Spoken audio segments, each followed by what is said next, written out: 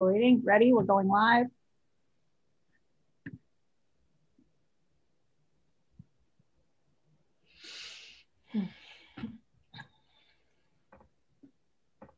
Hello, welcome to tonight's event for the Diverse Perspectives in Digital Media and Design 2021 Speaker Series. To paraphrase James Baldwin, nothing can be changed until it is faced. This is certainly true of the inequities that have historically shaped digital media content, fields, and careers. Join UConn Digital Media Design Department in welcoming tonight's special guests as we try to reflect on our own practice and support greater equity, diversity, and inclusion. This event tonight is brought to you today by our department in partnership with UConn's Native American Cultural Programs, the Human Rights Institute, and Human Rights Impact. We would like to begin today's event by acknowledging that the land on which we typically gather on here in Storrs, Connecticut, is the territory of the Mohegan, Mantutucket Pequot, Eastern Pequot, Schaghticoke, Golden Hill Pagooset, Nipmuc, and Lenape peoples, who have stewarded this land throughout the generations. We thank them for their strength and resilience in protecting this land and aspire to uphold our responsibilities according to their example.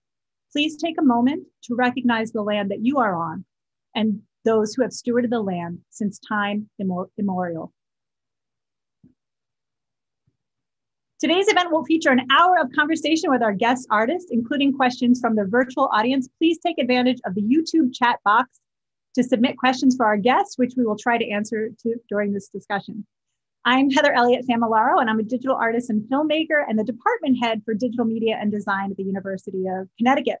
DMD is a young department founded in 2013, which has rapidly grown to 350 undergraduate and graduate students, 25 full-time faculty, and 7 undergraduate concentrations across the full digital media spectrum, from film production, animation, interactivity, game design, business, and humanities at both the Storrs and Stanford campuses.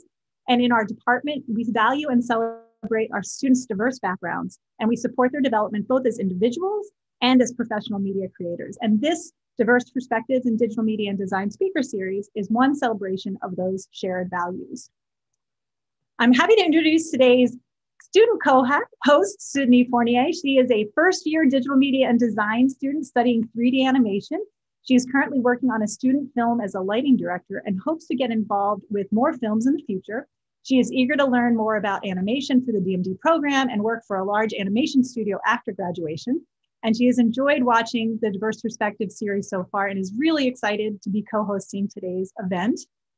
Welcome, Sydney. Thank you. I'm so happy to be here.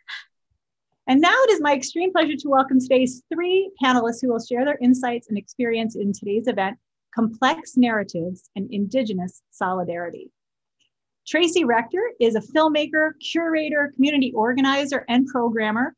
Currently, she is serving as the managing director of storytelling at Nia Tero, a nonprofit committed to supporting Indigenous governance and guardianship.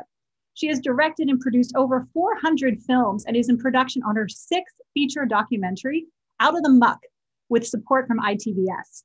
As an impact producer, Tracy served on the team for the Emmy Award-winning feature documentary Dawnland. Her work has been featured in National Geographic, Imagine Native Film and Media Arts Festival, Cannes, Toronto International Film Festival, and the Smithsonian Museum of the American Indian. She is the co-founder of Longhorse Media, a nonprofit focused on galvanizing Indigenous and local communities through film production. From 2005 to 2021, they worked with over 50 tribal nations and helped train 3,000 young people. Tracy has received many awards for her work in utilizing media for social justice and is a Firelight Media Fellow, a WGBH Producer Fellow, Sundance Institute Lab Fellow, and Tribeca All Access Grantee. Tracy's first major museum installation opened in June 2018 at the Seattle Art Museum and recently completed her 2nd term as the Seattle Arts Commissioner. She is also the mother of 2 young adults. Let's take a look at one of Tracy's most recent projects.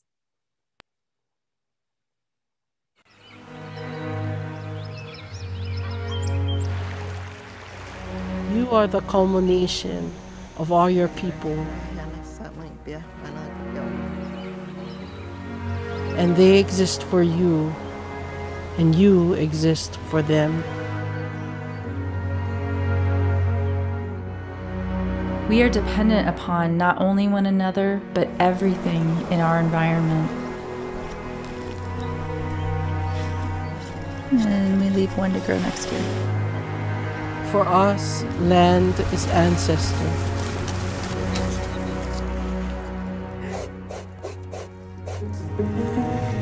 When developers start to open up land, it becomes a bare wound. This is where it's going into the community, not just let me give you some of this meat and you give me some money. And we don't care if we like you or don't like you, you still won't get it. It's embedded in everything of our culture. It's a way of life, not just one action. We have to tell our truths and our true history. And once we do that, then we get to heal from that. And then we get to create the new. It's time for us to share these things.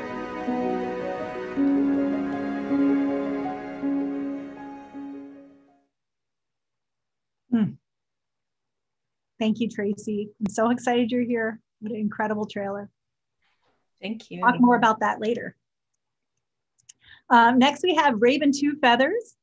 Raven Two Feathers, Cherokee, Seneca, Cayuga, Comanche, is a two-spirit Emmy Award-winning creator based in Seattle, Washington. Originally from New Mexico, they spent their childhood moving and exploring indigenous cultures across the continent and the Pacific. They started making films in Hawaii after enrolling in a film elective, putting them on the path they dreamed of since they were 3. They made their first explicitly indigenous film during Tracy Rector's Superfly program. They graduated magna cum laude with a BFA in film production from the Santa Fe University of Art and Design, and they have been able to explore new mediums without the Western fear of imperfection hindering them. They recently released a comic-based zine, The Qualifications of Being, about their journey of realizing they are trans and two-spirit. They continue to grow and explore their practice through the people they meet and the stories that guide them. So let's share an excerpt from one of Raven's most recent creative projects, and we'll have some questions about this later as well.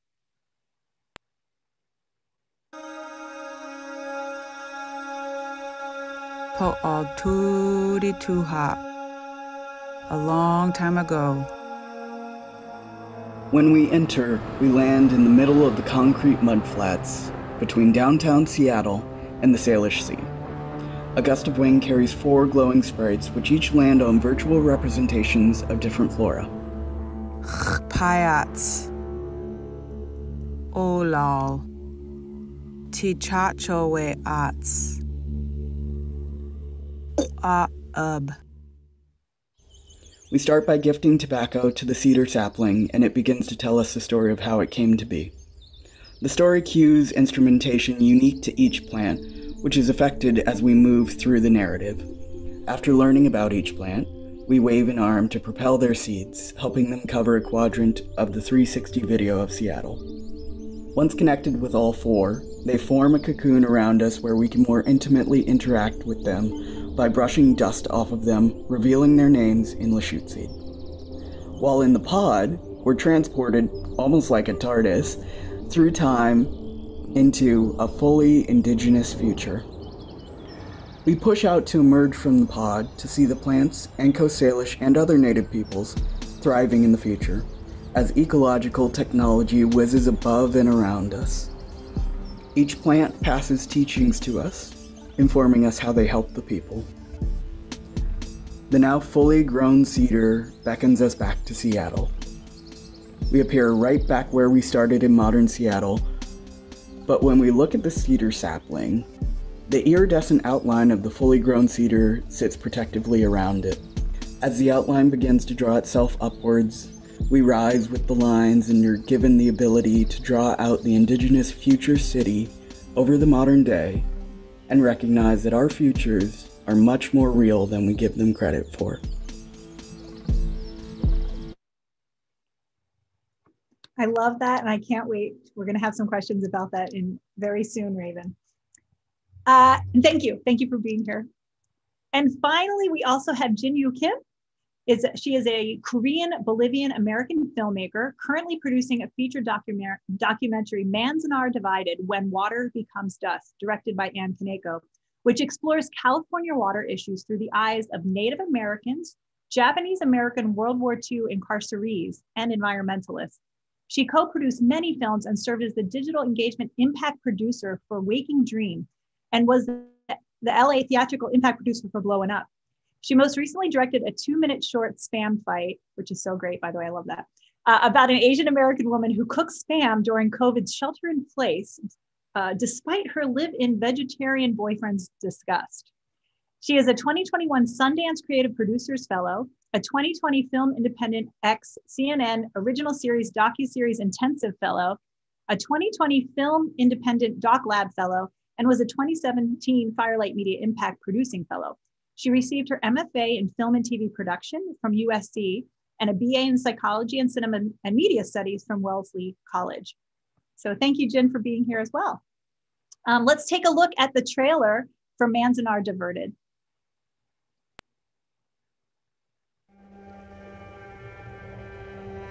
There's stories about things that happen here, but nobody listens.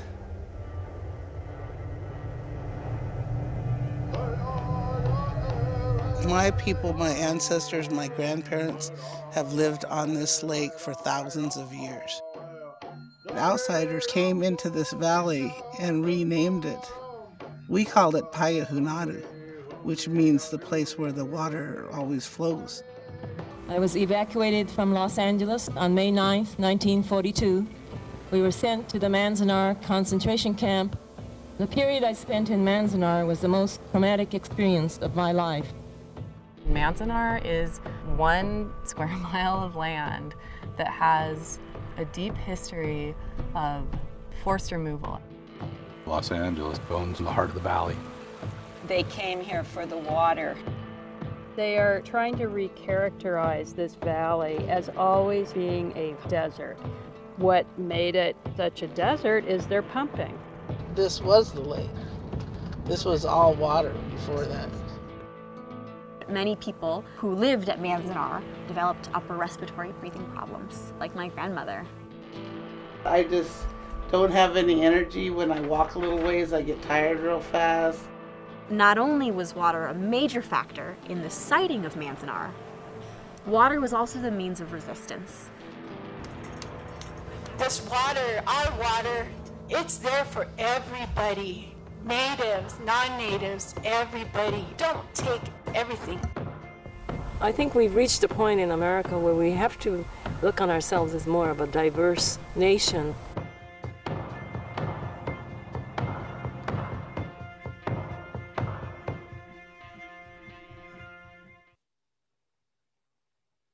Wow. We're going to talk about all of these amazing projects that we've seen so far. So let's go ahead and jump in with the question. I think it helps to get us started by just a little bit of background. So if we could start with learning a little bit more about each of you. Tracy, you've worn a lot of different hats in your career. You always have. Can you talk to us a little bit about where you started and how your roles have grown from community organizing into filmmaking and beyond? And let us get to know you. Sure, thank you.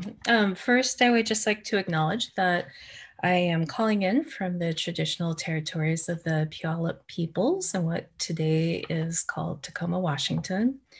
And just grateful to share this time and space with everybody. Yeah, so I have an untraditional path, or maybe it's more traditional, who knows. I essentially, was what was called a latchkey kid when I was a child and watched a ton of TV. That experience of just, escaping into a different reality, I later realized characterized the way I see the world and the stories that I create from my experiences in the world. As an adult, I first spent time in domestic violence advocacy. And, in those moments of being a support to women and children, what I found just most humbling was the time in listening to them. And, recognizing that that was just such a place of honor to be able to sit and be present and to listen to a person's story. As I transitioned out of that work, I went into traditional medicine. And then that's when I was approached by PBS to work on a project about Sobia Miller, who's a leader and then just an amazing human of the Skokomish peoples. That was, I guess, nearing 20 years ago. So just finding that thread of being a deep listener, appreciating storytelling, and just honoring the process of kind of organic revealing and understanding that life is not linear, but it's circular. And I love that about the opportunities that I've been part of in community-driven filmmaking, is that, you know, working together, it's not about me whatsoever, but working together with community oftentimes is this very organic process, but it offers these many opportunities to be a deep listener, to understand the ways that we all contribute to a greater fabric of understanding. And to do that kind of work also just means you gotta roll up your sleeves, do the work. It's not always glamorous. It's often very hard. It's a life choice. It's a full commitment. And there's, I would say, whether this is healthy or not necessarily a division of myself in the environment or myself in the art or myself in the service to community. It's just all wonderfully wrapped together in the highs and the lows. Thank you. Thank you for sharing that with us. That's awesome. So Raven, it sounds like you've traveled a lot as a young person, and then you met Tracy through her Superfly program. Can you tell us a little bit about those experiences and how they changed your life and impacted your creative work? Yeah. So I met Tracy when I was about 16. I just moved here from Hawaii, and before that, I'd moved around a lot before then as well. And this was the first time that I was explicitly focusing on an Indigenous film. A lot of my sort of revitalized ties to indigeneity kicked off when I was in Hawaii, but actually being able to implement and recognize the power and the impact that they have on not just me, but so many other people really came about when I went in for a 36-hour film off and shockingly still got some sleep. I got at least like 6 hours of sleep that night, but it reminded me of the generosity and the reciprocity that can be achieved even as a young person when you do put your best foot forward and when you continue to nurture your relationships. And that's something that Tracy has taught me a lot about, is like consistency and continuing to provide the best working and growing environment you can for young folks that you are in relationship with. And that has brought me to continuing to work with her on various different projects and just catching up on things. So it's been really nice to have that connection. Yeah, that mentorship piece is so integral, that we, you know, it's not all about the formal education, right? It's all about the continued community. We're going to talk more about mentorship later, because I think it's so much about what we do all the time. But I do want to get to know a little bit more about Jin also. So as a Korean Bolivian American, where did you grow up and how did that impact the kinds of stories that you tell? It's actually like almost an honor now that I can say I'm Korean Bolivian American, because I don't think I ever grew up feeling like I belonged in any of those spaces. You know, I was born in Bolivia to Korean parents, and I was probably the only, or we were the only Korean family for miles. I've experienced overt racism since I was like 3 years old. So it's very traumatic to like live in a place where like nobody looks like you. So I never really felt Bolivian enough, but I get to call myself Bolivian because I was born there. But I also wanted to, mention that Bolivia has 36 recognized indigenous peoples, including the Aymara, Quechua-speaking people, Chiquitano, Guarani, and Moxeño.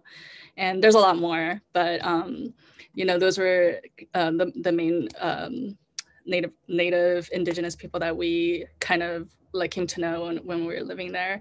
And also when I was in the States, I grew up in, I'm actually calling in from the unceded territories of Chumash, Tangva, Kitch, so Los Angeles. And I grew up here since I was 5. I was also undocumented. And so I went back to Bolivia when I was 15.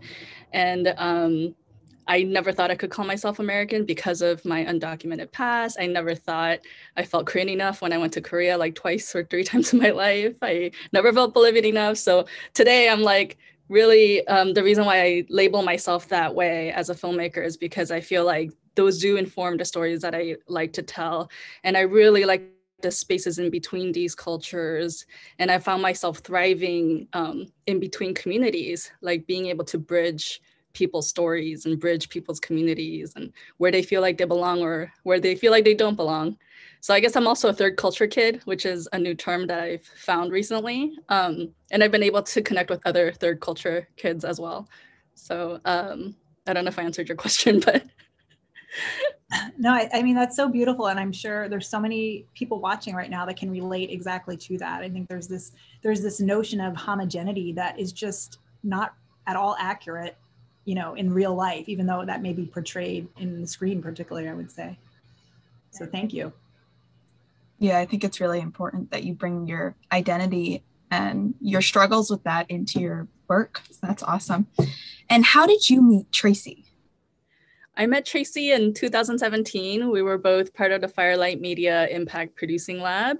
And I guess we will be talking more about what impact producing is down the road. But I saw Tracy and she had this presence, just drinking her wine. And I just kind of knew like, oh, I think we're going to be friends. And we were like first friend, or like she was my first friend. I don't know if she knew anyone else. But after that, we just went shopping that night and then just kind of hit it off. And there's just something really open and warm about Tracy. I just feel like she has this magic to instantly connect with people. So yeah, ever since then, we've just been in touch. And when I started producing Manzanar Diverted, When Water Becomes Dust, the first person I thought of was Tracy. When we were looking for different producers and executive producers, we really wanted to make sure that our film was not just coming from like a Japanese American angle, but to really like elevate the crew and have Native American voices as well, Native American storytellers, and not just like use the lens of the Japanese Americans to, I'm not Japanese American, but the directors, but to be able to tell the story in a more holistic way. So yeah, so Tracy is also our EP for this project. That was a fun night in Durham, South Carolina. We were trying on clothes from this amazing African seamstress, and it was memorable. Yes, I will never forget it. I love that. It was such a unique experience that you can recall. And it's true, I have to say too, just even talking on the phone with Tracy to sort of set up this event, I have to say she does, even through Zoom and phone, she has a very magical presence. So we'll get you guys back to Connecticut at some point in the real world. So on to storytelling, because I think that's really, obviously we're all here because we're storytellers and we're sharing really important things. There's a concept that I often talk about with my own students about, in regards to storytelling, about the personal being the universal. And each of you in different ways has told very personal stories through your films. And this is directed to everyone, could you talk a little bit more about some of the more difficult stories that you told through film and how you've found the courage to tell them?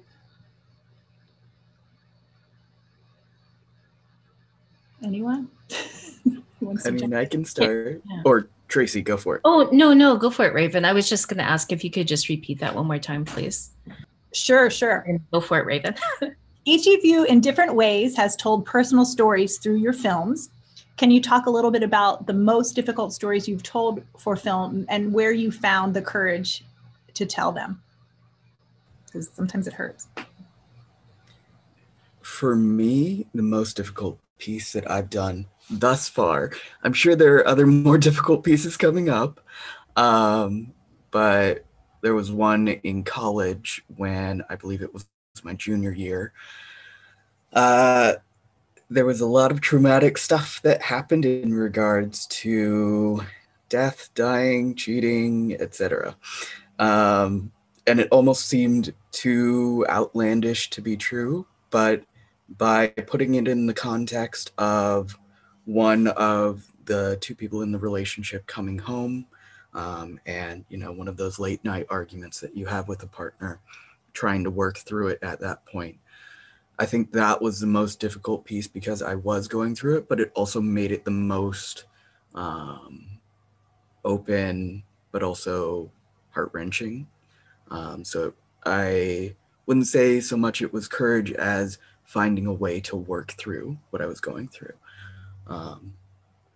And so, of course, there were plenty of tears, but it serves as a way of, reminding me of what was happening at that time and that I just have to keep going, even if it seems like things are stagnant.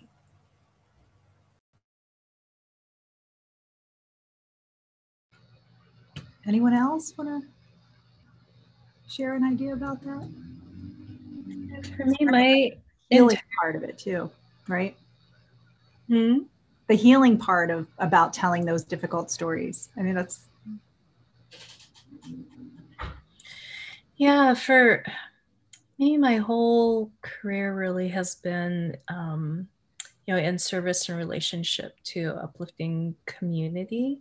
Although my first love is for plant medicine and the environment, so much of the work I choose really, I guess, involves that and that kind of orientation or proximity. During the pandemic, my father passed away. And in going through his stuff, I'm learning so much about our family that I didn't know about.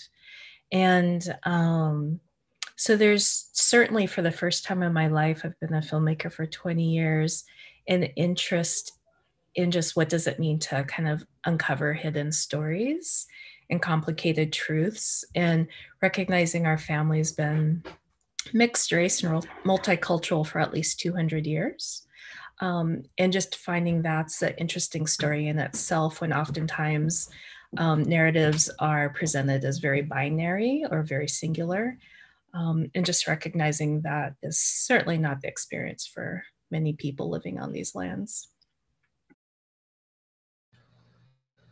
Thank you so much for sharing that. I'm so sorry to hear about your dad. But that might be a future project you're exploring. Jin, anything you wanted to add about that?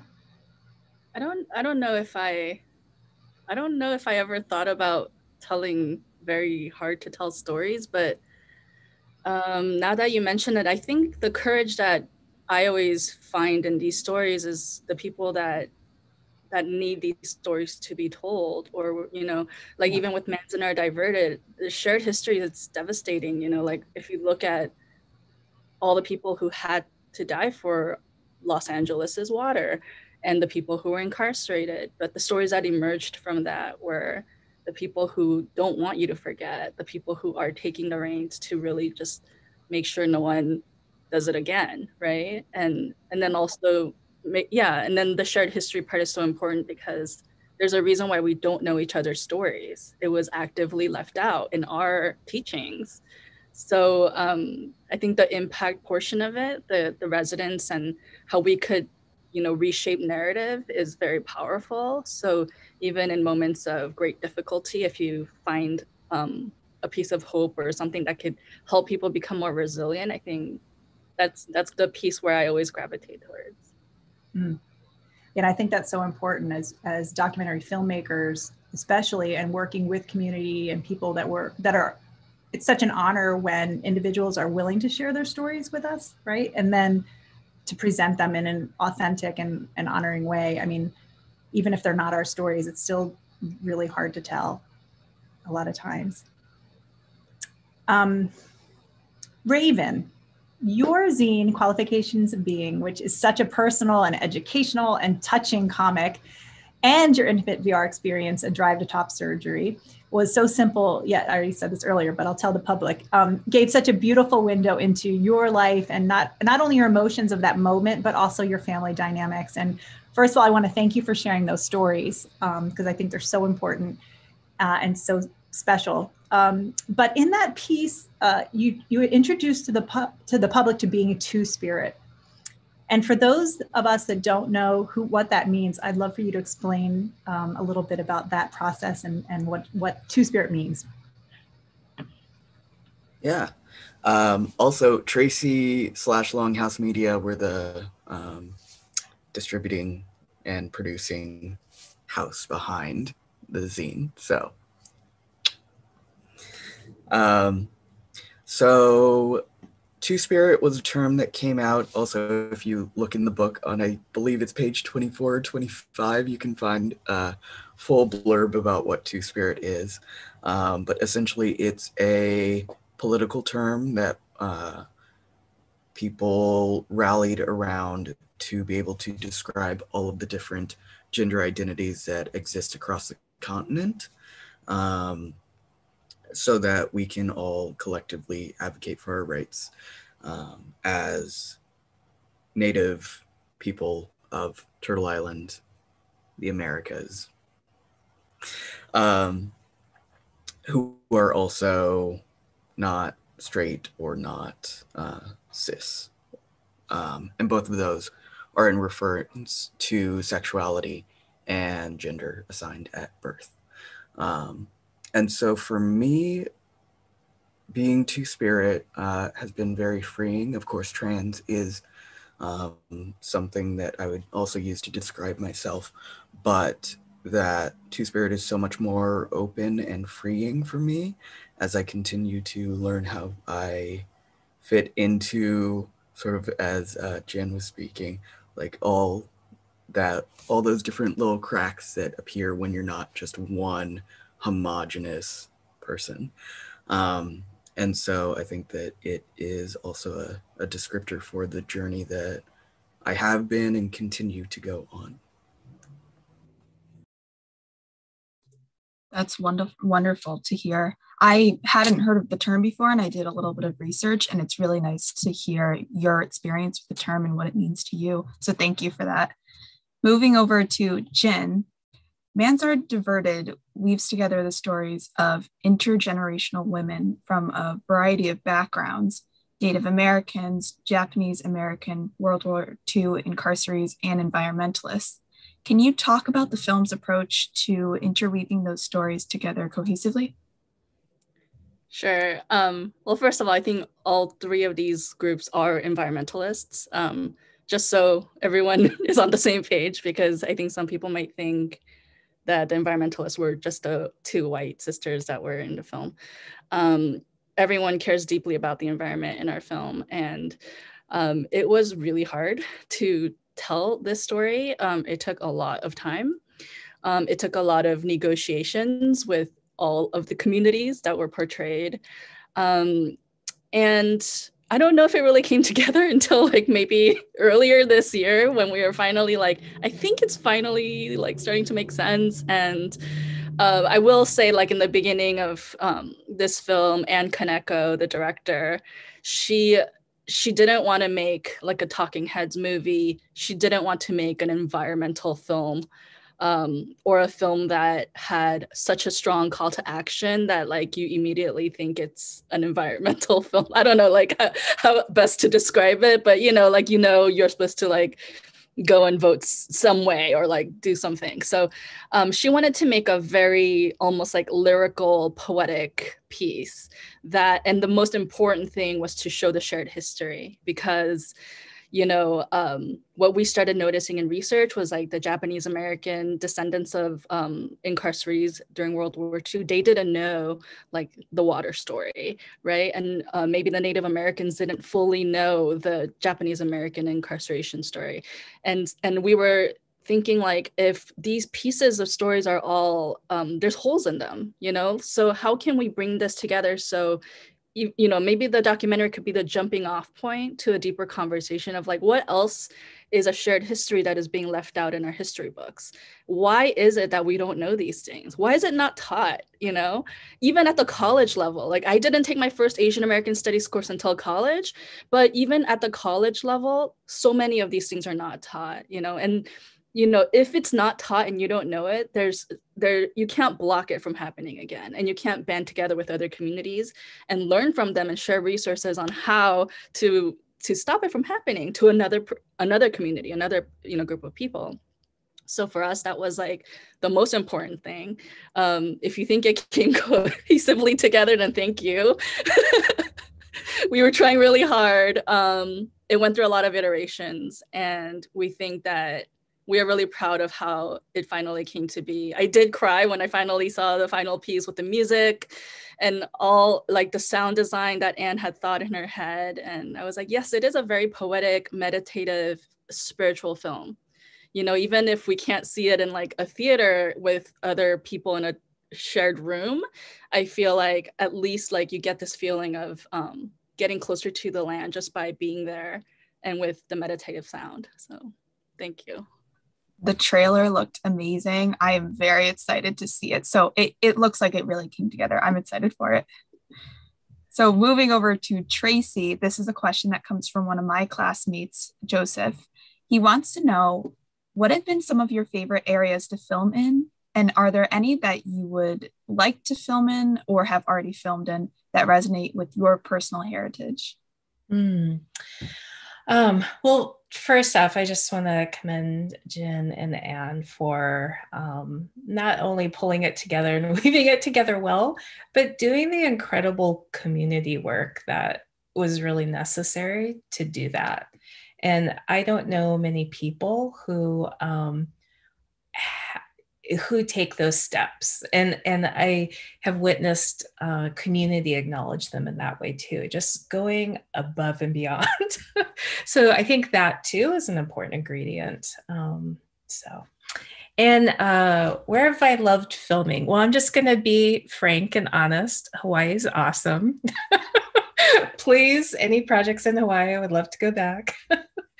Pretty incredible. I have also been part of this project Out of the Muck, which takes place in Pahokee, Florida. And I'm not sure if I can even find adequate words for that experience. It's such a gorgeous, mysterious, raw part of the country. And it's a place where you can literally be kind of walking down the road, and you have to always be on guard if you're near water that an alligator can take you. I mean, it's just, you feel so elemental and well, at least I did, and insignificant as a human in that landscape, because the environment is so present, and it's actually an incredible feeling to feel out of control in that way, that just, you have to be aware. Another aspect of that film is the just beauty of community and how generous community is. I think it's one of the most cash poor regions of the country, including, for many reasons. But oh my gosh, the generosity of the people's off the hook.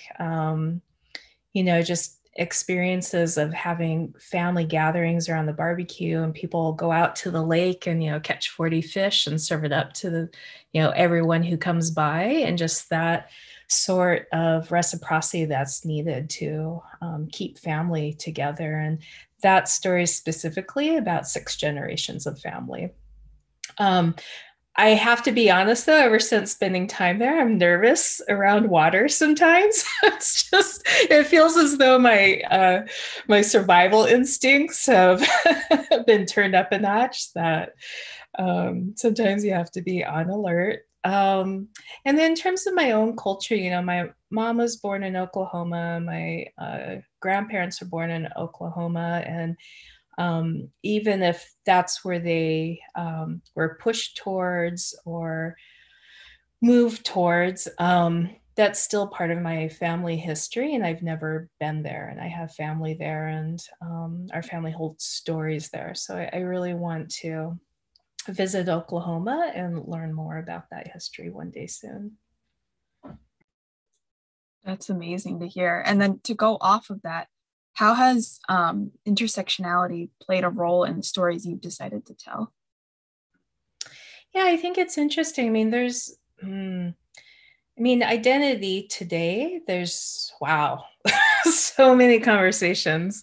And I feel like my entire life has been that. I, was born in 1972 in a time when there weren't many people like me being born.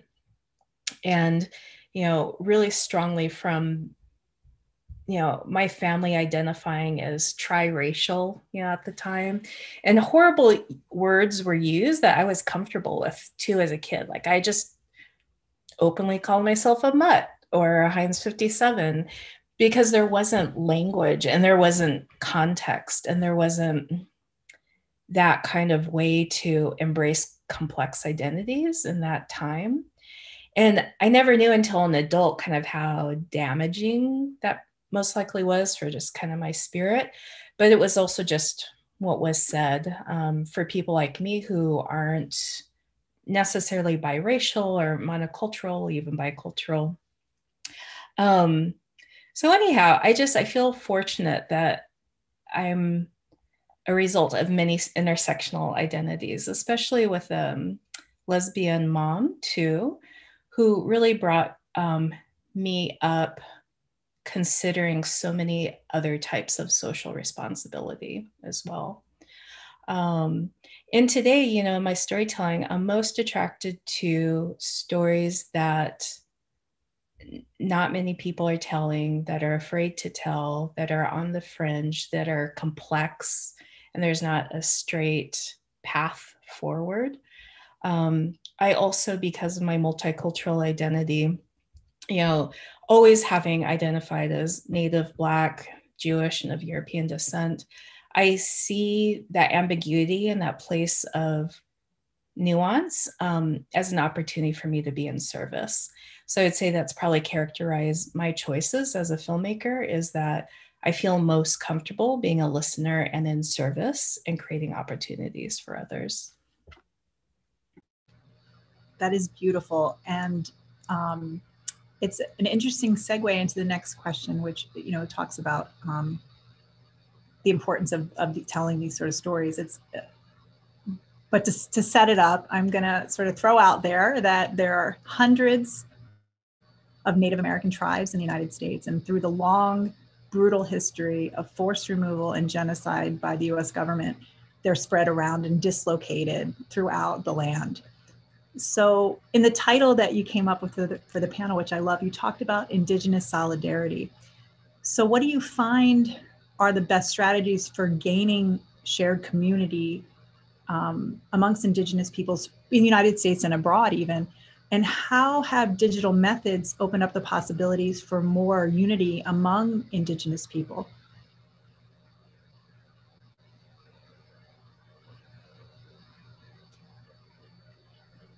To someone specifically? I think anyone could jump in on that, but yeah. I nominate Tracy to go first. All right, I'm going to pull you both in as well.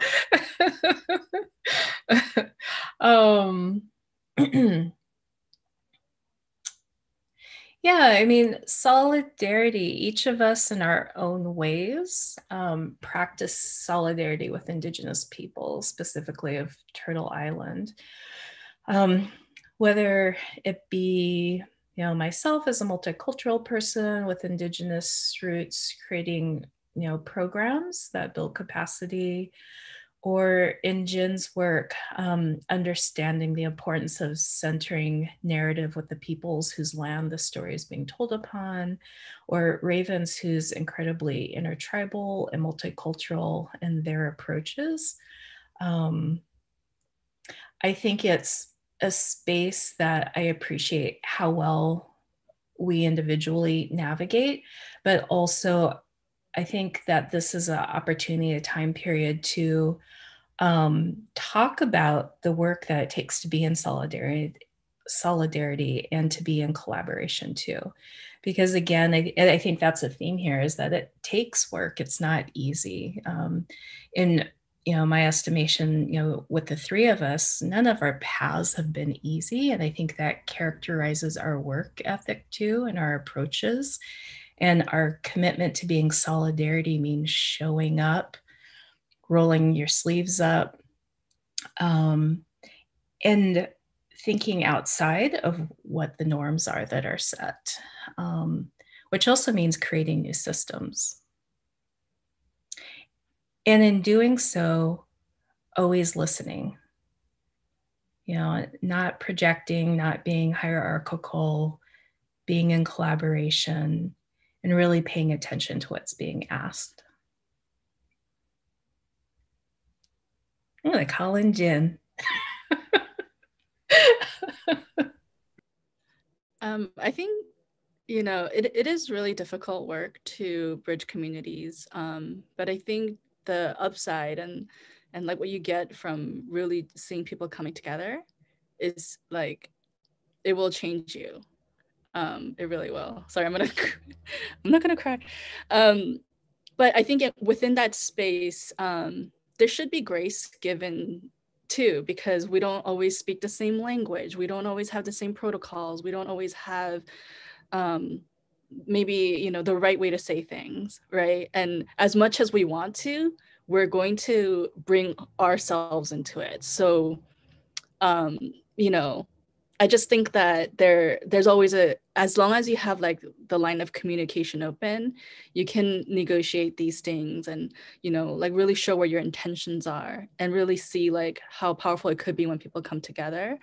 But yeah, it is difficult. And sometimes it's that piece is longer than the filmmaking part, right? Like currently our film is out, we're doing film festivals, but we're still having conversations with different people, you know, about their roles in the films, or like how best we could use the film to help what they're doing, what's next, right? Like can a film cannot stop racism, or like, you know what I mean? Like one film isn't going to be able to change the world that way, but it's really just a piece of the puzzle with everything else that's happening, all the people who are already working in what they're doing, and how can they use the film to continue on having like deeper discussions. Like we're not allowed to use the film to lobby for like legislative change because of, you know, where we got our money from. Like some grants have some limitations, but that doesn't mean someone else can't use it, you know? So there's a little bit of like wiggle room. And I think just like trying to find those spaces and seeing like how you can grow from those kinds of conversations can really help. Raven? I'm like, I just want to applaud what's been said already. And that, at least for as far as, let me click back to the question real quick. Best strategies for gaining shared community. Honestly, the only way that I know to do that is to just be as completely transparent with my experiences in relation to whoever I'm talking with and their experiences, and just going from there and seeing how we connect and how our shared struggles can be, how we can be liberated together. And so for not just Indigenous people, but for people across the continent and honestly the world, digital mediums, when you can access access them where you are is incredibly powerful in being able to instantly communicate with people and be able to share different ideas and different ways of being. Mind you, there's a lot of politics when that comes into play as to who does and does not have access to electronics, the internet, and many other things that are necessary for that digital world, for accessing that digital world. But working on that infrastructure and being able to even connect with folks who are moving to cities is incredibly important in both the local ecosystem of Indigenous nations, especially here in Coast Salish territory in Seattle. It's incredibly important to recognize, of course, the people who are here, the people who are not federally recognized, as well as the plethora of nations that we have traveling all over the continent constantly, and they always have been. And so I think that recognition that we have always been moving around and interacting with one another, whether that be the blue beads from Venice that made their way to Alaska before Columbus did, to the folks to some of the Vikings who landed in Nova Scotia in, I believe it was the 1100s. There has been interaction, even across continents, that I think we need to recognize. And also recognize how we have all been pitted against one another for only a few people's gains. And so that our liberation truly is through each of us working together. I brought tears. To kind of go off of that collaborative idea, can you explain what liberation-based collaborations are and the transformations that occur through them? Raven, please. Look at what bit me in the butt asking you first. Liberation-based collaborations.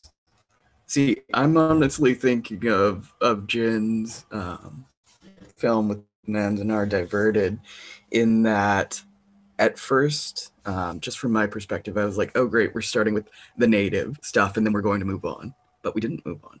We stayed together with them. We saw them interwoven, and we saw, even now how I'm learning about what you've done, is that there's that constant communication and recognition of where people are at and where those holes can be filled by the recognition of others' struggles.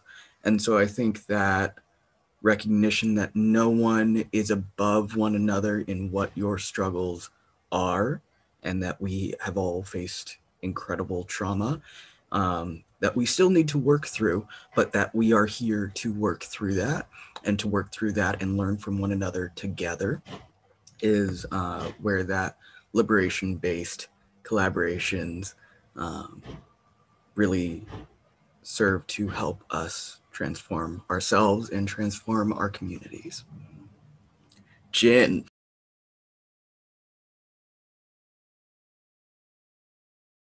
This is turning into a tear fest. I'm so inspired. I mean, I don't think I've ever held back tears so much from being just totally inspired and engaged in this conversation. I'm sorry. I don't know if I've ever heard that term before, but the way you described it, Raven, I think that was our intention, right? And even recently I heard, with the shootings in Atlanta, a lot of people were saying we stand in solidarity with the Asian American community, and that was nice to hear, but who's going to remain standing? And I think that's a good question. And what you brought up, Raven, is it's not just being there when things happen or the origin story or whatever. It's how do you remain with people? How do you remain standing together throughout, right? So you're always there. So it's not just conveniently there when, when things happen, but that's how I think that's how you really do build community, is just being there through the highs and lows, and not just when it's low, or not just when it's high. So But I actually, like, I have to admit, I never heard of that term before, liberation-based collaboration, but I think I'm going to put that in my like morning mantra because it's really great. I think we're all going to be appropriating that term in what we do. Is that all right, Tracy? Because she came up with that, I think. I love it. No, Raven came up with that. Raven, it was an incredible example of how, or well, at least Raven shared the term with me. I'm not sure if Raven came up with it. I don't even remember sharing that term, but well, it cool. Left a mark. I'm glad that it helped. Obviously, because she shared it with us. Well, so incredible. We could say it emerged out of the conversation Raven and I had, which was hilarious and awesome and interwoven and inspired. And I think that signifies or exemplifies the quality of our relationship as, you know, perhaps as a mentor, I'm also a mentee. That's right. I feel that to be true. Well, and Jin, I think with that point, you know, this is the thing that's been frustrating. You know, we've had so many conversations, and particularly with my Asian American friends, about the microaggressions and the, inverted issues. And, you know, I'm just really getting frustrated with the fact that it takes, you know, murder of people in whatever case your example to bring people together in solidarity. Like, it has to be that long haul. Like, we're looking at the long game, not just the immediate issue. But that's where this comes in, this idea about, you know, I think we're at a point now, I think, in documentary filmmaking where this community-based work and thinking about the impact, you know, I consider this an impact panel, right? We're here together to talk about, like, what is the meaning of the work beyond the film? And I think so many filmmakers now are not satisfied with the idea that my work is done when the film goes onto the screen and that's it, right? So, and thank God we've gotten away from, like, you know, Nanook of the North, where document, you know, people come, white men come in and appropriate and leave. Anyway, so impact producer, Tracy and Jin, you both have this in your title. And I think this is really important. And I know a lot of young people are out there wondering, what does this mean? And what kind of work do you do in that specific role? Because it's somewhat new in filmmaking. So if you could kind of talk about what that work involves, I think that would be fantastic. Sure. I first heard of the term maybe around, I would say 2014 or 15. And when I heard it, it was through both Molly Murphy and Sonia Childress. Molly's with Working Films, and at the time, Sonia's with Firelight Media.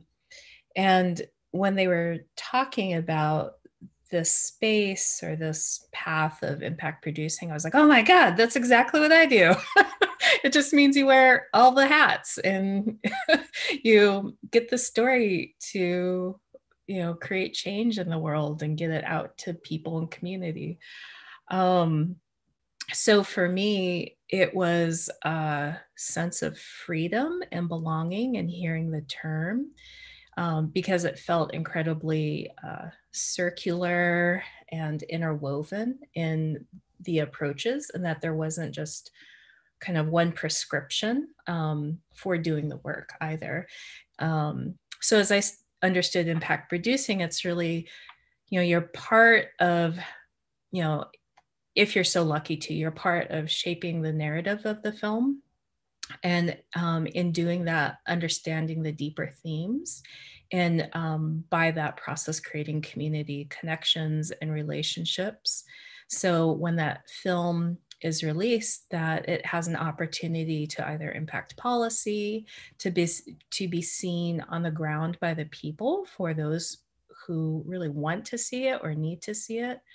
Or to just get out there broadly. Oftentimes films by underrepresented voices, because of, you know, white supremacy and systemic racism and all the institutions, oftentimes don't have platforms or avenues to get out there. So it's also part of the work, just, you know, making space, creating new systems, knocking on doors, not, you know, taking no for an answer, and just being really creative about how to get the work out there into the world.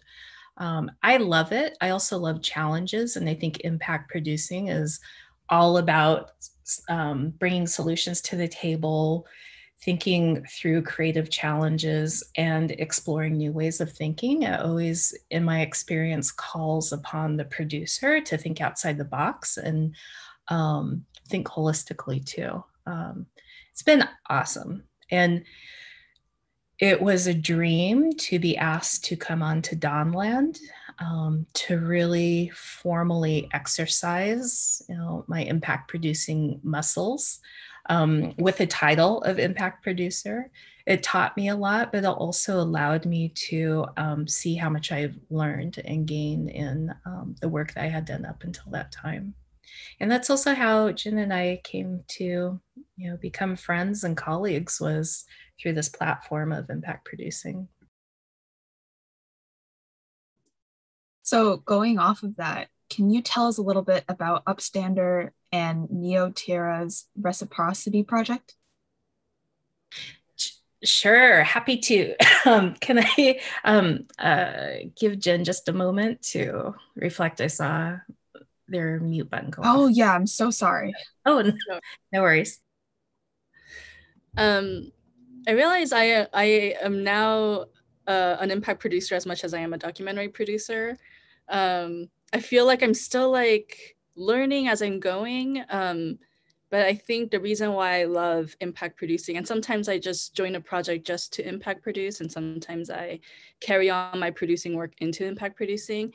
But that's the reason why I wanted to go into documentary filmmaking in the first place, right? Was to make sure that this is cheesy, but like most documentary filmmakers want to change the world, and that's why they're in documentary filmmaking, and or to uncover truths or like tell stories that like need to be heard, or the storytellers want it to be told. And so like when I heard of impact producing, similarly, I think maybe a little later, I think than Tracy, I heard it around 2016, that term being used.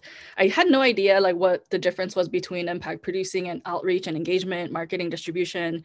It was all like, at that time, I was just a filmmaker. So all these terms were like things I have to deal with later. Like, I don't have to think about that right now. I just need to get this film finished.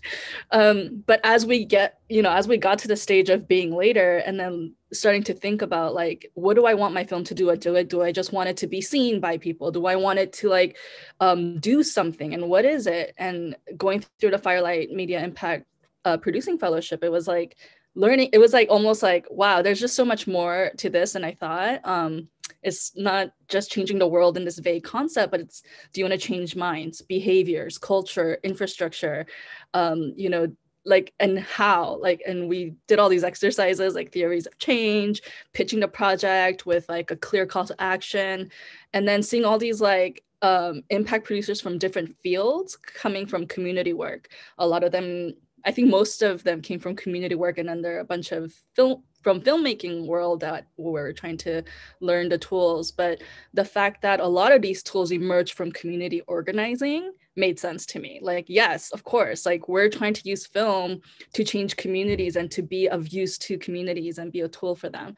So I love it. I didn't mention this in my bio, but I'm impact producing a feature documentary right now called Try Harder, which is a feature documentary that premiered at Sundance, and it's tracking high achieving students at Lowell High School in San Francisco as they're navigating the college admissions process.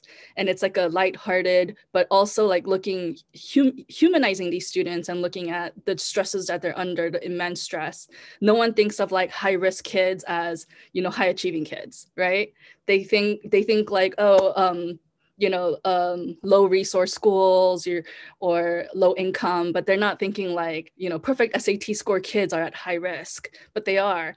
There's very high suicide rates. There's a lot of unchecked mental health. There's a lot of taboo around access to mental health.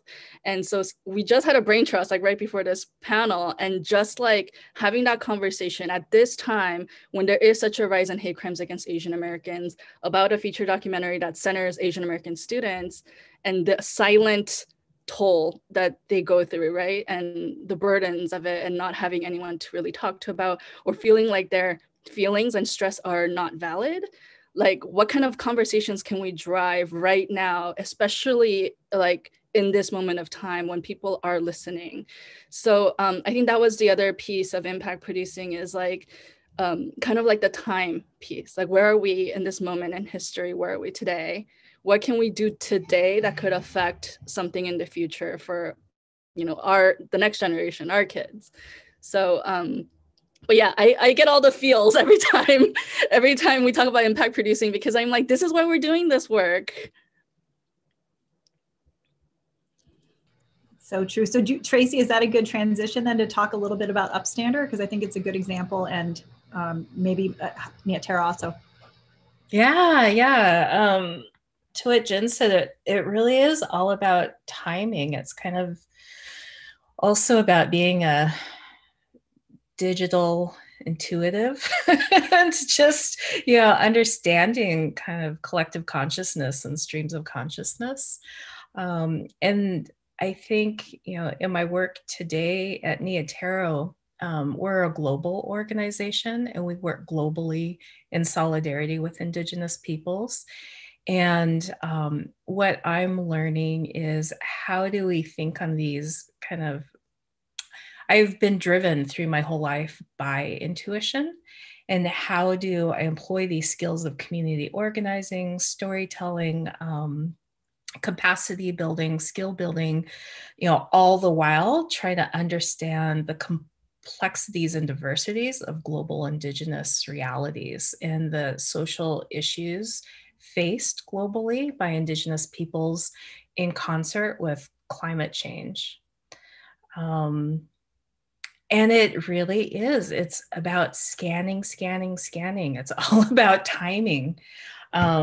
It's trying to understand, you know, what's at play. And so it's an honor. It's a huge learning curve. And it's humbling too. It's a recognition of the work that needs to be done.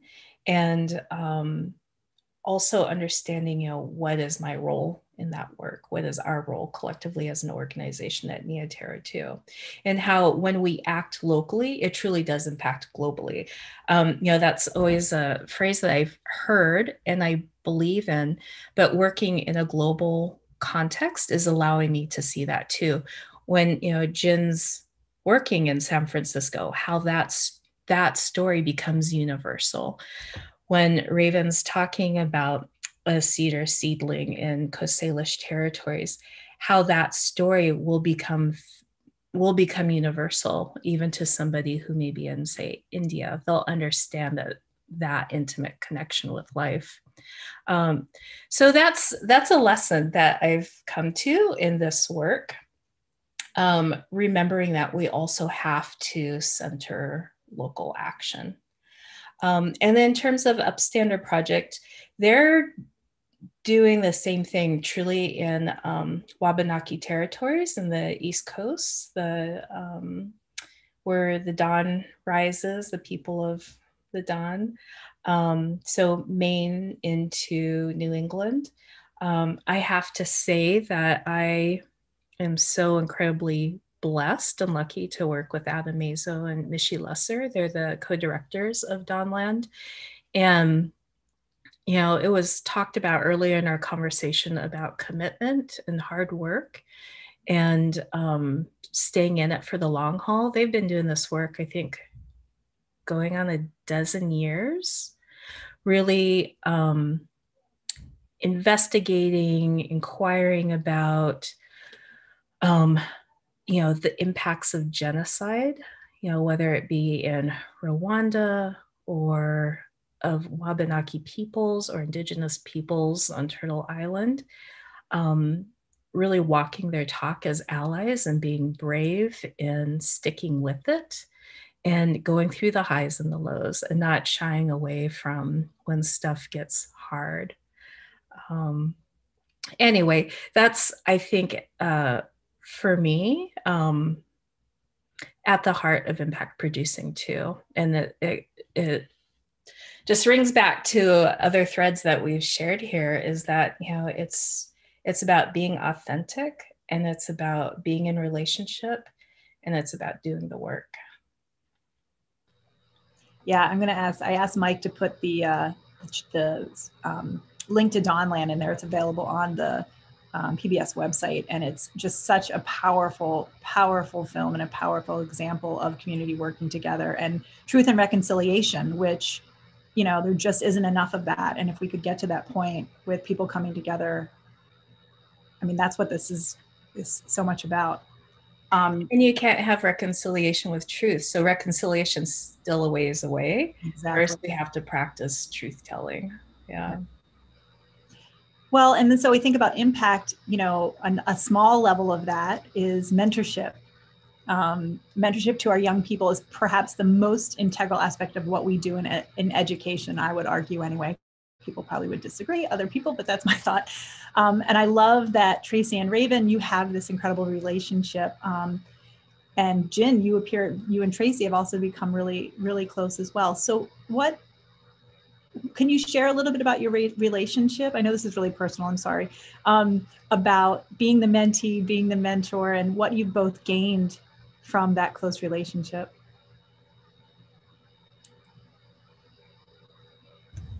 You go, Raven. Okay. I was going to say, you're asking me a personal thing. Have you seen my work? You have seen my work.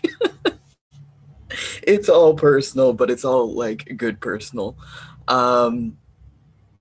Yeah, Tracy's been there since I really started. So when I moved here from Hawaii, I was like, okay, I am going to come out. I'm going to just like be out when I go to high school here. And I did. And then later in college, I was also like, oh, I have another transition to do. Cool. Let's come out a second time, and then a third time with being two spirits. I'm like, okay, cool. I think we're good. I think we've done all the coming out. Well, actually, no. We're always changing. We're humans. But Tracy's been there for all of those big ups and downs of really growing into what it means for me to be an adult and doing film and like where I really want to make an impact. And so at least for a lot of my work, it has been a piece about like, okay, what does my younger self need, or what did they need? And so I think that's something that I still focus on. And like, of course, I do some work with youth now. And I keep thinking, okay, well, what do you need? And I'm here for you. And just how to continue to support them as I see them come into themselves. And so it's sort of like we're all supporting one another in whatever ways that we can with our insights, with what generation we're a part of. And so it's really, yeah, it's really grounding. Tracy, do you want to? And fun too. I just yesterday we laughed so hard for I don't know, an hour and a half, just going over the questions. And I think am I aging myself? It's like when I'm around young people, I feel like I'm more in the know.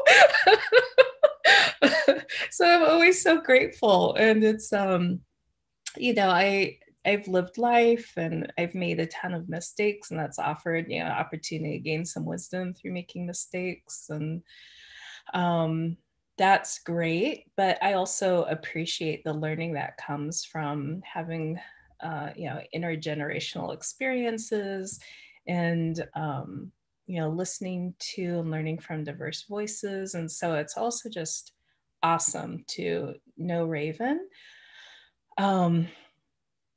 You know, because I'm committed to being a lifelong learner and just, you know, student. And so there's that aspect as well. But also there's, you know, I think there's ways that I recognize people around Raven's generation who's maybe a year younger than Chai, my oldest adult human person. I don't want to say 24. child. Oh yeah, Chai's 25 and a half. I still say and a half because I'm a mom.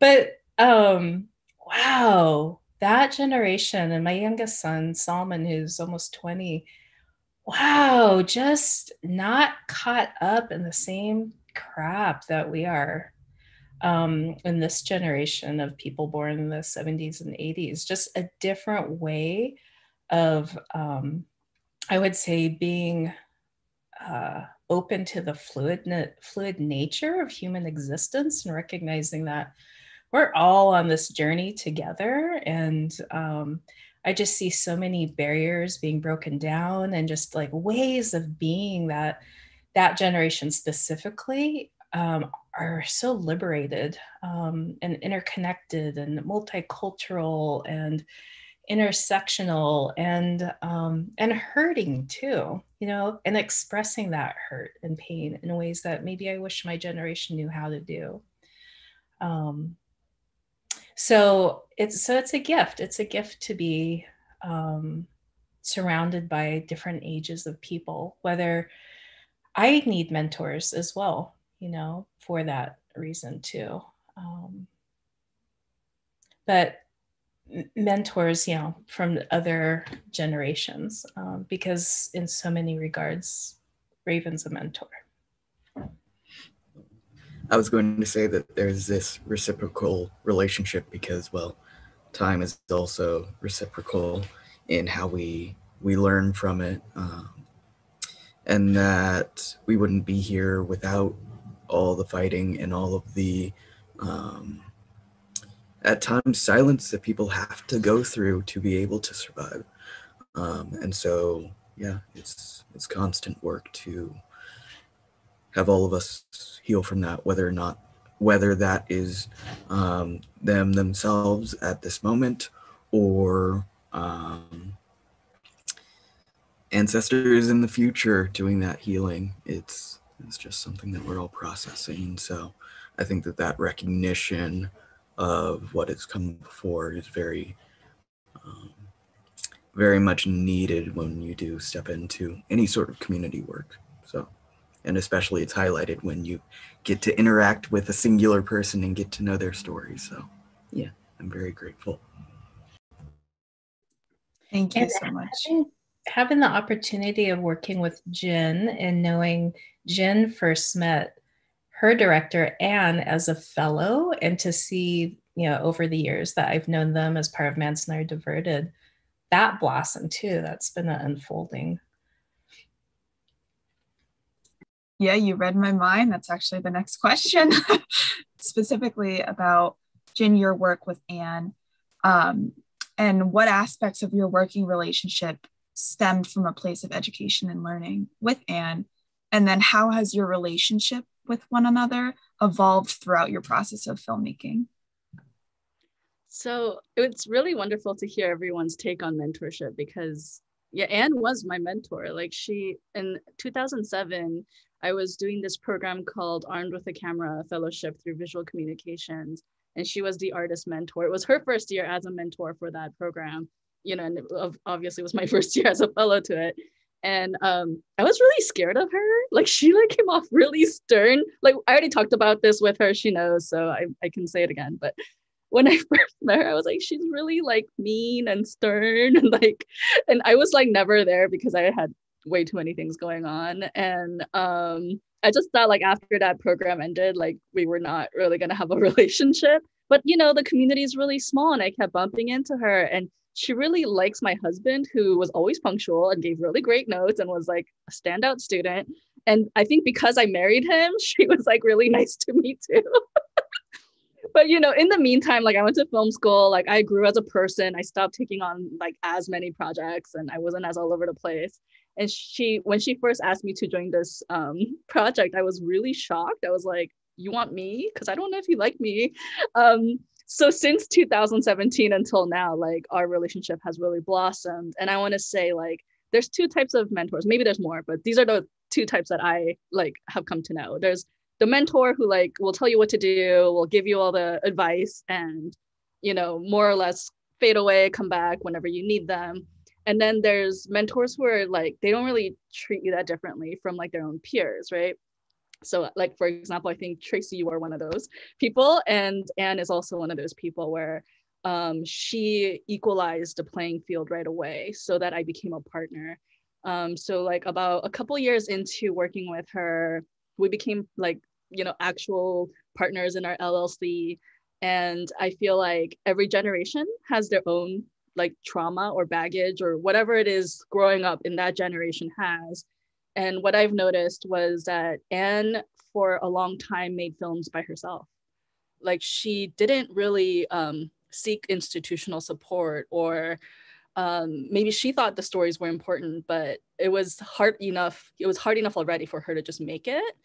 And so that was like one thing I felt like in my generation, I was like, it's all about institutional support and community support. So that's one thing I feel like I really helped her see. So I feel like this relationship between me and her it has blossomed over the years. I don't think she's mean or stern anymore. Like we definitely feel like friends, like we're both moms of young kids. I could see myself hanging out with her. Like we share a lot of space now.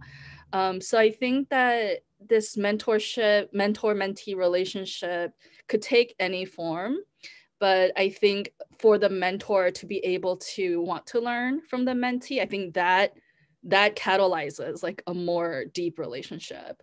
And it's inspired me to become a better mentor too, because before I was like that other type of mentor that was like, here's my advice. Don't work at this company because they're toxic, or don't do this. Oh, I wish I had someone telling me this when I was your age. But now I'm like, okay, I need to learn how to be a better mentor too, and just like listen better, ask better questions. I think that's what Tracy does really well is, as our EP, like we come to her, like sometimes we're like crying. We're like, what do we do? And Tracy's like, well, and then she just asks these really good questions, and I'm like, yeah. And then we just process it, and it feels like more of a collaborative, like building of relationships versus like top down. And I think that is so integral, especially for our young viewers out there right now, to understand that the relationships you build and the mentorships you go, and it's a continuous process. You're not done learning.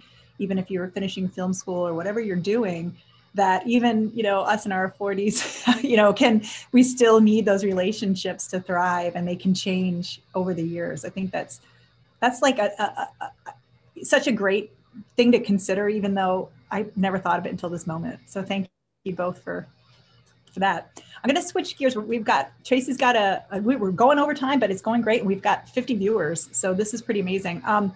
But I want to touch on this because you brought up, Jin, a little bit about this in this. I think what's really cool about this, the mentoring that has happened with women in particular, I think is really, really important. But we know from the USC Annenberg Inclusion Initiative studies that the film industry is dominated by a white male cis perspective, and that there is no way represents the world around us. And that Indigenous girls are erased at the highest percentage of any group. Just 3 of the top 100 films of 2019 showed any Native Americans, women whatsoever, on screen. And out of 26,618 speaking characters from 600 films since 2014, there were only 3 transgender. So when we are looking at the directors behind the camera, the statistics are equally as abysmal. So it makes the work that you all are doing so very, very, very much more important and integral, especially for the future of storytelling. So can you share your passion about getting more diversity into the film industry? And this is for any of you, so just unmute and jump in. I just texted my meeting in to ask for just a few more minutes.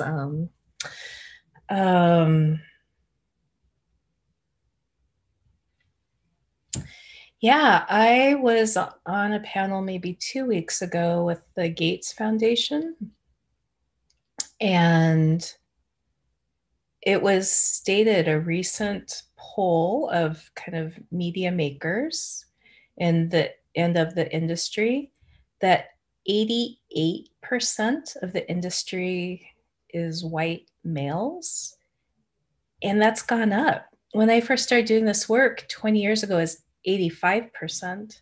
And so despite all of these incredible initiatives, all these badass femme, non-binary, like creative peoples, BIPOC peoples, all the peoples supporting one another in the new initiatives, why is it going up?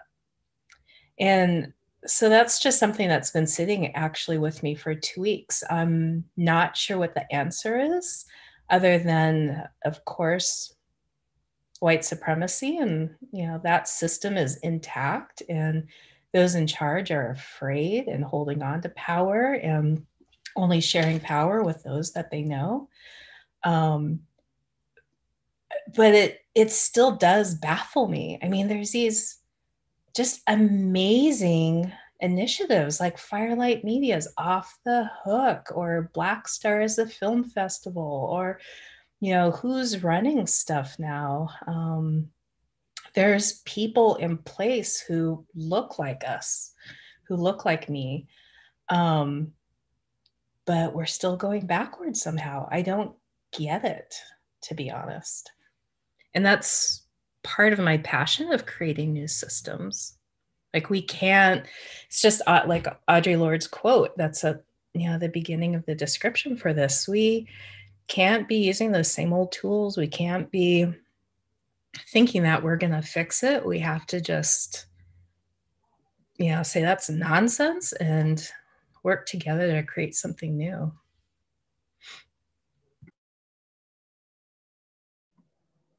Yeah, I think the documentary field might be slightly different, which is also partly why I'm here, I guess.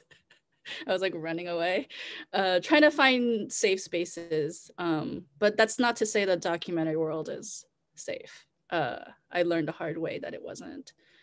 But fortunately, I think the last couple projects I've worked on were helmed by women of color, mostly women team. And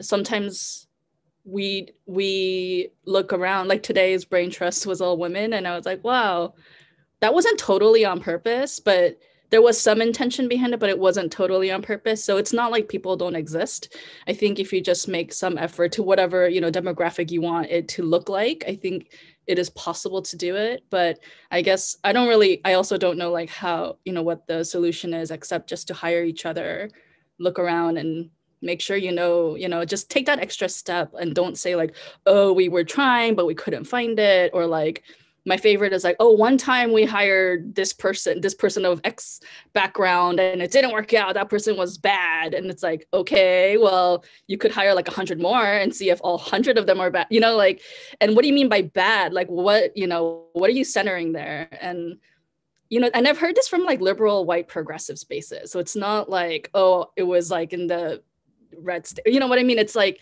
these are people who I've respected, who like were Oscar contenders, like that I worked for, and I was like baffled at like the thinking around it.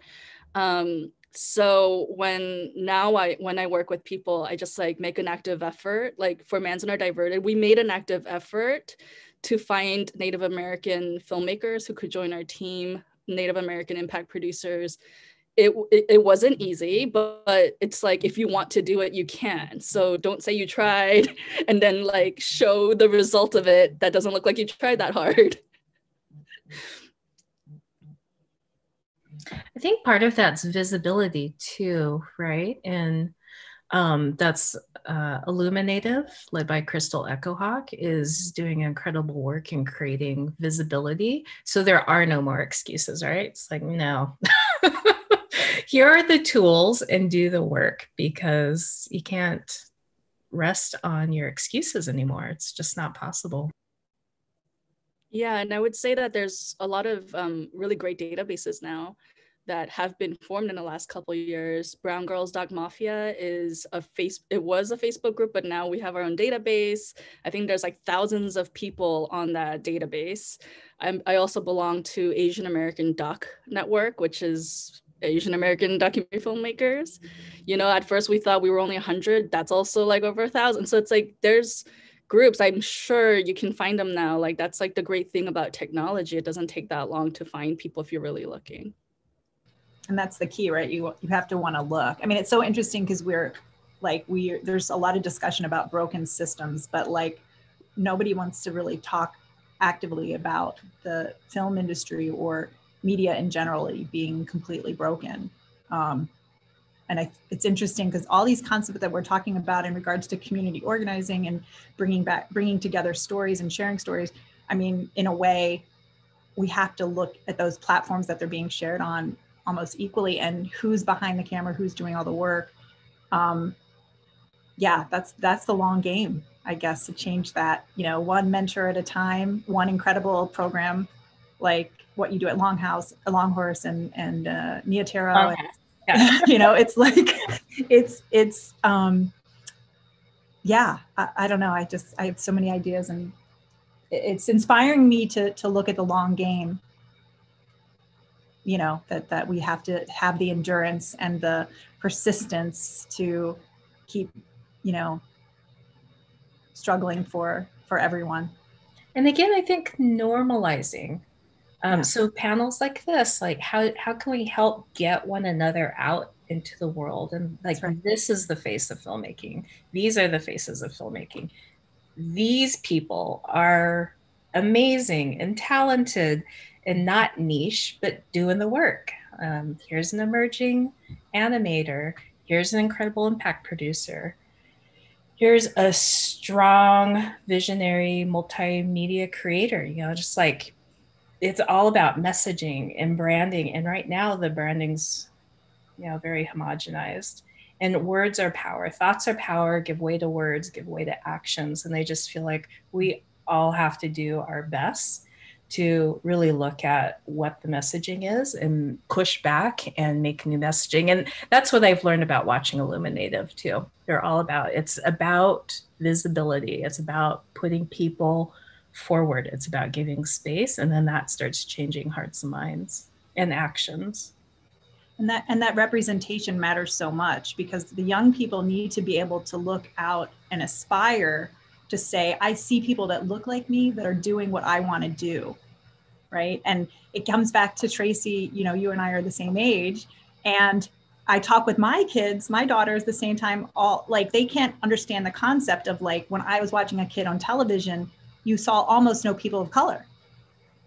You saw only cis relationships. There was no difference. So I am hopeful in our young people that they understand, even though we can complain about the media, at least there's somewhat more diversity. It's still problematic, but that representation and what we see is so integral to the future of changing the narrative.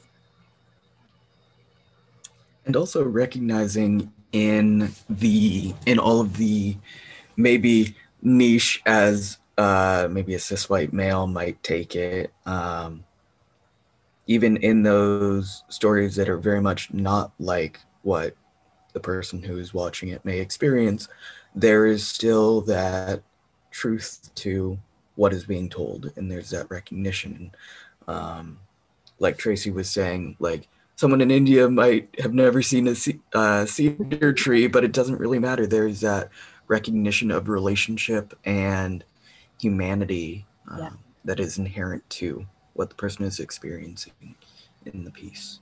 And also that between the 3 trans folks and the 3 Native women, I'm like, oh boy, just try and find someone like me. So that's why that, along with the power that being perceived male gives me, not male, but whatever.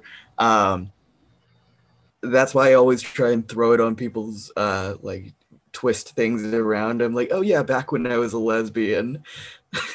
And just keep breaking down those perceptions. If you think you've gotten there, keep going. So I still do that. I love that bit in the zine where you talked about that change in portrayal or interpretation, I should say, I guess more. But it does bring up a good point about how that all matters and lens and how you see things, and that empathy, right? That we're able to jump into another person's shoes and understand, and that's where this community work. I mean, incredible. I know, Sydney, you've got,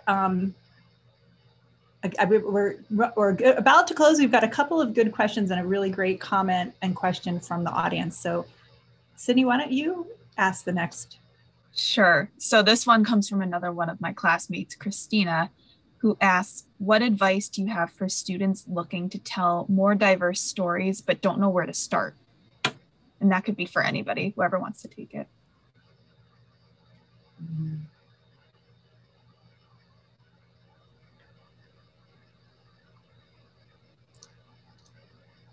Don't know where to start in terms of like what's resources, maybe? Is that, I think, what Christina was talking about? So I was thinking of the ones you were talking about earlier.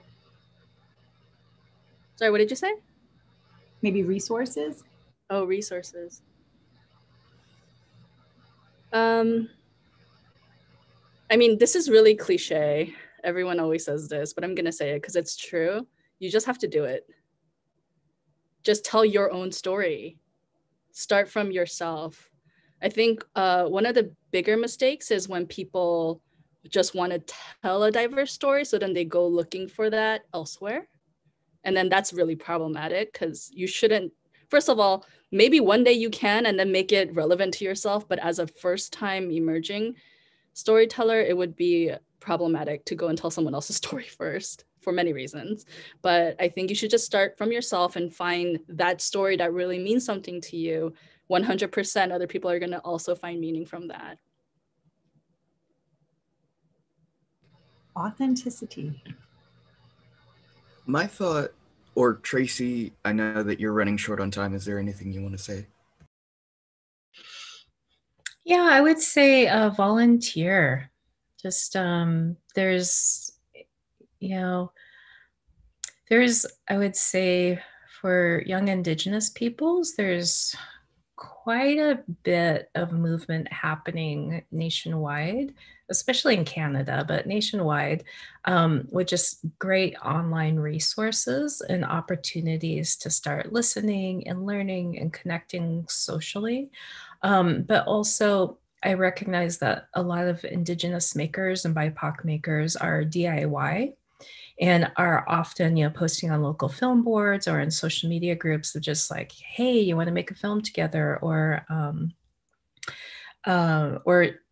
just, looking for PAs, for example. But just show up, volunteer, don't be afraid to make mistakes. Like Jen said, tell your own stories, start small, work your way up. And if you really are interested in more formal educations, I'm noticing that there's a number of fellowships that are developing in community-driven nonprofits, such as BAVAC or In Progress, that have diverse programs and mentors and opportunities. And those oftentimes lead towards, creating communication and relationship with like school programs and more formal routes towards education. But I would say there's no wrong way. And that's what the beauty is of this work, is there's so many paths to get to where you want to go. And it's just being open and willing to write that email, to send that FB message, to, send someone an Instagram post and say, hey, anytime you need, I would love to help you out, and just not be shy. And that can be hard for some people, but just try. Piggybacking off of that, I think letting people know where you're at, but also putting in the work and recognizing when you do have to apologize, and where are you going to take that apology? Because inevitably all of us are going to make mistakes, but you have to make something out of that, and you have to keep going and learning from that. And I think that starts with listening. So just listening to yourself and others. I'm like, everyone has incredibly diverse stories already, whether that even be from a purely European background, or from a Korean Bolivian American who inevitably has a lot of other stories about being here, and just making your way around the continent. It's just, yeah, we already have such incredible stories we have to tell. So don't discount yourself. So just try and be authentic and try and be yourself. There's a lot of people who are primed and ready to help too. I think about Pacific Islanders and communication, for example, just how much community work they're aware of, or Imagine Native in Toronto. I mean, there's people who are, and the Brown Girls Doc Mafia, of course, but Armed with the Camera Fellowship that Jin just put in the chat. Like there's groups, people want to help. So remembering that you're not alone and people really are willing and ready to lift you up. And I mean, I think this is also a very tangible ask, but if you saw a film that you really liked and you find their website and there's a contact us button, just send them an email, say, hey, I want to intern for you over the summer. Like that's how we got like a couple interns that way. It feels like, you know, out of nowhere or cold email, but it does work because filmmakers are always looking for extra help, especially during the summer, right before the fall for like their fall initiatives. I mean, I'm looking for interns right now, so like contact me, you know? So I think everyone like just put your foot out there in terms of learning, and there's a lot of opportunities and people who really want to bring up the community. So just look a little, yeah, you'll find it.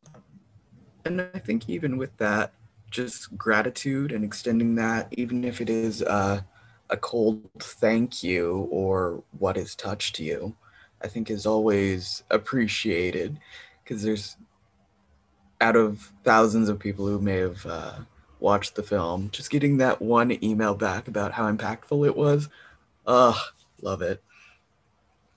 And Jin, Manzanar Diverted did not feel choppy at all. I loved it. Thank you. All right, we're going to try and squish in one more question from someone in the audience, Lauren Todd, who teaches a women, gender, and film class here at UConn. And they ask they were wondering how they can best incorporate your films and support your work in their class. If I could just say goodbye quickly, because I have to go. So I just want to say thank you to everyone here and to the audience and to whomever may see this in the future. This was an awesome conversation, and I hope it can continue, and I hope our relationship with UConn can continue as well. Thank you, Tracy, so much. And we'll do it. We'll promote your two organizations one last time too. But we will be in touch. That's a promise soon. Sounds good. Thank you. See you. See ya. Yeah, so Jin, how you were me first. Yeah. You go first. Okay, cool. I think in a lot of things in the world, especially when it comes to Indigenous viewpoints, is like it's all interconnected. And so I think those recognitions of like gradients in, like if you looked at the color wheel, that's gender. And maybe even turning that into like a 3D ball, that's gender. And so I think that that recognition is also something to be integrated within the curriculum. And so that recognition and equal footing of presentation of ideas, which would also integrate the films that Tracy and I, and of course, Jin, I'm sure you have other films that you've worked on too. I think that that's a necessary point because of the whitewashing of gender and of the women's movement in general. And also the diversity in the movement for feminism and for equity. Because like, yes, I may not look at, but also you have to consider like trans people's reproductive rights, and how does that intersect with genocidal acts against, especially against Native women in the 70s, and you know, there are so many things to consider. So I think it would impact the curriculum all for the better to maybe even just start at, say, either my zine and then go from there. But just recognizing how much bigger of a world there is beyond just the film. I agree. I was saying before, I wanted to say this before when we were talking about like where to start. Storytelling has so many formats. It doesn't have to be a film. Like podcasts are like the latest pandemic thing to do right now. You know, you can write. There's so many different ways, like art, zines. There's so many different ways to get your stories out there. And I wanted to also share for, I don't know if people are aware, but there's an organization called Vision Maker Media that actually funds a lot of Native American films. And they have a database. So I put in a link here. Those are funded films by Vision Maker. There's also a database of films from members of the Asian American Documentary Network, and I linked that as well. And the Brown Girls Dog Mafia has their own database of members. You can search which member has what films out. And I'm sure there's like plenty of other databases like this out. For Manzanar Diverted, right now, since we're doing the film festival circuit, we're not in the educational space yet, but we will be there. So if you want to specifically know about where we're gonna be, you can follow us on our social media, manzanardiverted.com, and join our listserv. And we're always like sending updates on like where we are in our film, you know, which film festival you can catch us next. We have 3 coming up in May. We're going to be the centerpiece film in CamFest, and we're also playing at Milwaukee Film Festival and Doxa for those Canadians. And they're all geo-blocked, so it does depend on like where you're living. But yeah, I think that just following filmmakers, their stories, and being in touch, you will be able to get them eventually to the classroom. And those databases, I think, are of documentaries that are currently available. And Nia Tero, Tracy's been talking to me about this for a while, but they're building a database. It's yet to launch, but you can already sign up and get your initial information in there. So kintheory.org.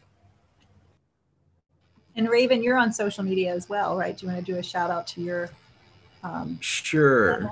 So on Instagram, I am at Raven_TWO_feathers.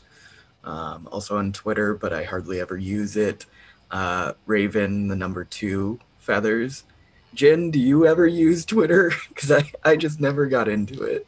I only use Twitter when I'm angry or looking for rapid news. So I'm also not that active on Twitter. It's a good medium for writers, though. I see them always posting stuff. True. And then also my comic can be found. You can get a free PDF on qualificationsofbeing.com, or you can buy a physical copy. But I knew when I was young, I was like, I'm making this for my younger self. I wouldn't buy it. I'd look at it and then maybe I'd donate later, years down the line, but yeah. Well, access is everything, right? So wanting to share your story, it makes it a lot easier if you are willing to have it online for free. Totally. Well, we are so over time, but I don't want this to end. But unfortunately, out of respect for each other and the audience, I think we should. So I just cannot thank all of you. Tracy, you'll be watching this later, hopefully. Also, she was instrumental in putting this together. Her and I had this conversation about all these issues and possibilities, and this is what she came up with. And I just have to say, I think it was a perfect recipe. I am so inspired. You know, Raven, you talked about thanking and being touched, and I am so touched. I mean, I literally, I'm holding back tears because I'm so incredibly moved by the authenticity and the beauty in everything that's been shared tonight. And I just hope, we've had over 50 viewers tonight, and I hope that people will look back to this as a resource to find courage and to find joy and to be inspired to make a difference in the world, because that's why we do this work. Thank you, Sydney, also for awesome participation. It's incredible to have you involved and to have you be a part of this and the class that goes along with the series. So thanks to you. And we also have our wonderful partners in this program. We had the Native American Cultural Programs here at UConn, Human Rights Institute, and DOD Impact. And you know, I will say a real quick shout out. This year we formed a Human Rights Film and Digital Media Initiative at the through the DOD and Human Rights. So we are going to be working towards building some incredible networks. So you'll be hearing from me more about that, and you can find that on the humanrights.uconn.edu website. Next week, we have another great event on Friday, April 2nd at 2 o'clock when we welcome UX designer Deneva Goins for inclusion in UI UX design. And we've got a couple more events on Friday. So subscribe to our YouTube channel so you can get those updates, and follow us on social media at UConn DMD to see all of the great content, and also dmd.uconn.edu/diverse. That has everyone's bios, links. What we'll actually do after this panel, we've got the chat. We're going to put all those links that you talked about and put that back up on the webpage with your bios so that people have a central place where they can find all these great resources. And thanks to everybody behind the scenes for running this, and our whole team. And most of all, thanks to all the viewers out there. Like I said, we had over 50 people from around the country. That's really great. Thank you for spending your time with us on a Friday afternoon/evening. And I hope you're also inspired. There's so much work to be done, but if we continue to have these conversations and bring people together, at least I can say I feel a lot more hopeful in our ability to make a difference in the world. So thank you, stay safe, wear a mask, continue, it's spreading still, and have a wonderful weekend. Bye-bye. Thank you.